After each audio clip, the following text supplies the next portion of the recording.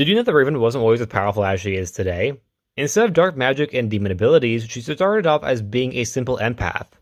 And when she joined the Teen Titans in the 80s, the character also had a very different personality than most are familiar with. Instead, the character was presented as being usually overwhelmed by her powers, which seems to have been adapted for the live-action Titans series, with the change of the fact that she has her modern-day powers, not her old powers. And fun fact, the character almost didn't even get made. You see, Mark Wolfman really did not want her on the team, because he didn't want a mystical character on the team, thinking it would complicate things. But George Perez managed to talk him into it, which was a good thing because the character became an instant fan favorite. Yes, not as much as other members of the team in the 80s, like Cyborg, Starfire, and Beast Boy, but she certainly had a lot of people liking her. And typically a way to help a character's popularity is a power boost. Therefore, that came of the White Raven storyline, which is infamous, and was also adapted in the Titans show. Afterwards, the character became more popular, no longer just being an empath. And as time went on, the character's powers would be explored, especially in other media, such as the Teen Titans cartoon, which would make the character extremely popular. That with modern-day audiences and children, who, if you don't know, like toys.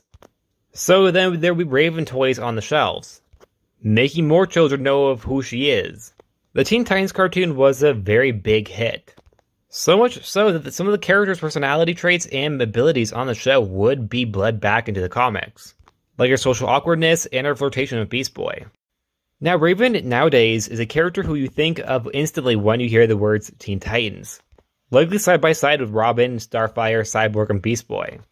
Thanks to the popularity of both Teen Titans and Teen Titans Go, Raven is a character who I personally really like. In fact, I think she probably is my favorite Teen Titan.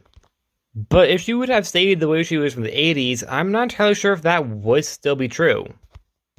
The character being socially awkward is something that I can relate to. Same thing with the evil dad. But that's for another video.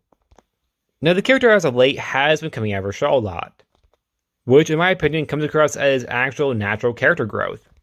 However, it could be reference to how the character was depicted in the 80s. I don't think it is, because she still comes across as a little edgy, while in the 80s she really was just constantly overwhelmed by her powers. But that's my opinion. Do you like Raven? Do you like the version of the Raven that we have now? I personally do, but I know some people don't. And that's it. Like always, please like, subscribe, and I'll see you guys next time. Bye.